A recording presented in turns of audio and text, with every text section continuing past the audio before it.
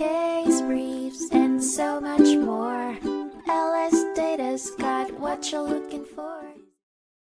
In a case that spotlighted the nuances of insurance policy interpretation, Louis Heacker sought restitution from Jessica Wright and her insurers for alleged acts of harassment and defamation by Wright.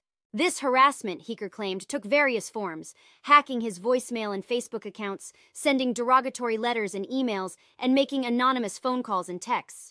Heacker's case took a particular twist when he further claimed negligent supervision of Wright's children, who he suggested may have been her partners in the offenses. Orchestrating a chess-like move during the trial, Heacker came to a settlement with one of Wright's insurers. He then adapted his lawsuit to pursue an equitable garnishment action against Wright and any remaining insurers. The aim, a lofty $7.3 million judgment he had managed to obtain against Wright. But Heacker's strategy hit a stumbling block. The district court scrutinized the insurance policy's minutiae and decided that Heacker's claims didn't match the coverage stipulations. Heacker's claims of PTSD and alcoholism as a result of Wright's actions, they ruled, were not the bodily sicknesses or diseases cited in the insurance policy. This spurred another round in the legal arsenal. The Court of Appeal was called to examine the case yet again. Much to Heacker's dismay, the court echoed the lower court's decision. They maintained that Hecker's case, whether grounded on intentional or unintentional acts, didn't qualify for coverage in the insurance policies. They backed the district court's granting of the insurer's summary judgment,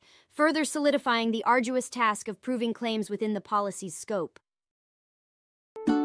Case briefs, and so much more.